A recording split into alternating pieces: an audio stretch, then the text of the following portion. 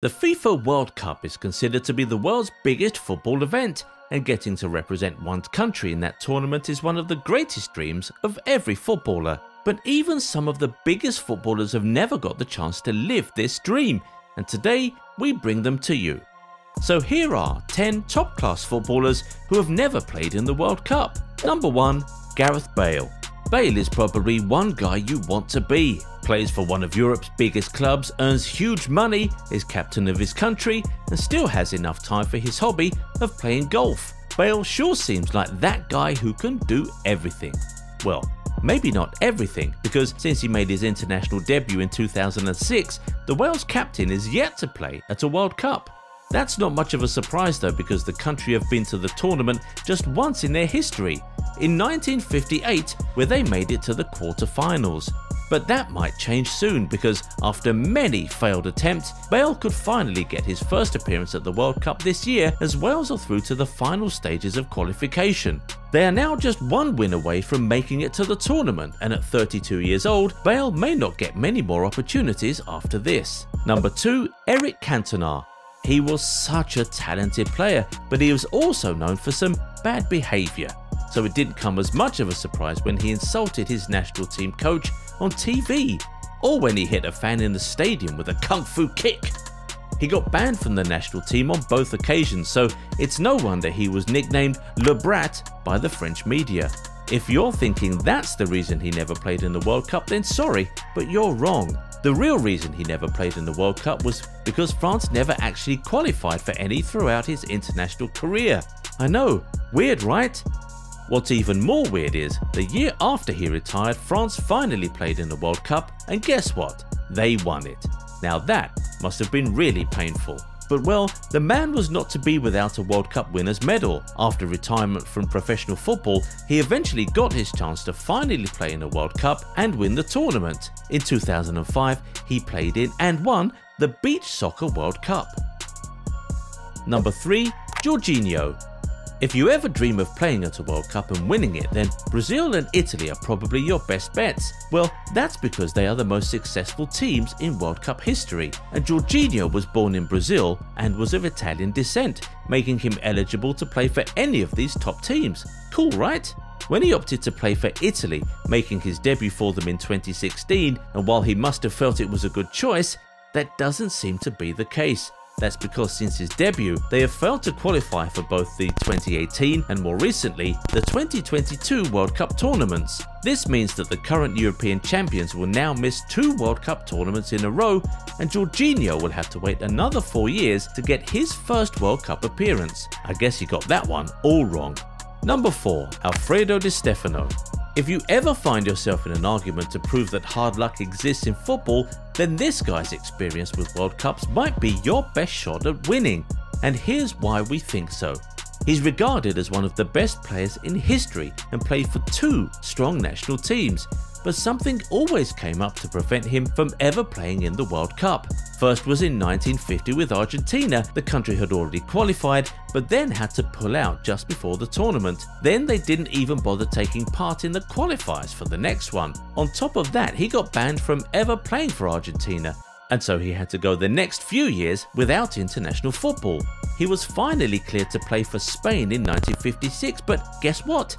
They also failed to qualify for the next World Cup in 1958. Finally, at 36 years and on the brink of giving up hopes of a World Cup, he finally did it. Spain qualified for the 1962 tournament. He was also going to be part of the World Cup squad, only to then pick up an injury just before the tournament, which ruled him out and essentially ended his chances of ever playing in a World Cup. Number 5. Ryan Giggs.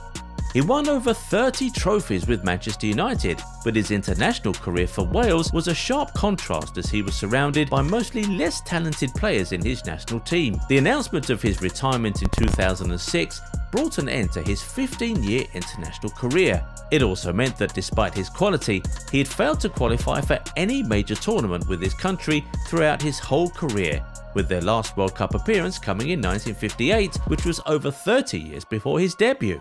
Number 6. George Best.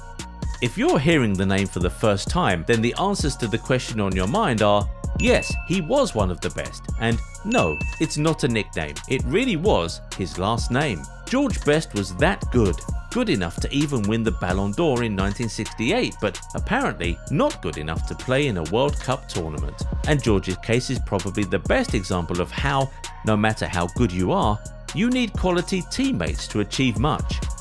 Best represented his home country Northern Ireland during his playing days, and his teammates didn't really measure up to him in terms of quality. He probably never even had any real hopes of playing in the World Cup with that team, because it's said that he considered his international career as recreational football. Number 7. Pierre-Emerick Aubameyang. Alba was eligible to play for Spain and Italy, but he chose to represent Gabon instead and has been representing them since 2009. He's currently the highest goal scorer in Gabon's history, but those goals just have not been enough to take them through to a World Cup tournament. At 32, the Barcelona man doesn't have a lot more shots at World Cup qualification, but do you think he'll be able to make a World Cup appearance at least once before he retires? Number 8. Virgil van Dijk. Believe it or not, Virgil van Dijk is yet to make a World Cup appearance. He made his debut for the Netherlands in 2016, 2 years after their last appearance when they finished third. The man who finished second in the Ballon d'Or rankings in 2019 wasn't able to help his country secure a place in the World Cup in 2018. However, the Flying Dutchmen have already qualified for the 2022 World Cup tournament. So barring any damaging injury to Van Dijk or any unprecedented drama, the Liverpool defender will be making his first appearance at the World Cup by the end of the year. Number 9. Wilfred Zaha. Zaha was born in the Ivory Coast but grew up in England, making him eligible to represent any of those two countries. As you know, he currently plays for Ivory Coast, but do you know he also played for England at some point? Yes. When he was younger, he made 2 appearances for England but wasn't included in their squad for the 2014 World Cup. He then applied to switch allegiances to Ivory Coast, and following the success of that application, he played his first game for them in 2017. The African team failed to qualify for the 2018 edition of the World Cup, and unfortunately, they still won't be at the tournament this year after missing out again on qualification. At 29 years old and playing for one of the best teams on the continent, don't be surprised if he's able to get that World Cup appearance before he retires. Number 10. Erling Haaland.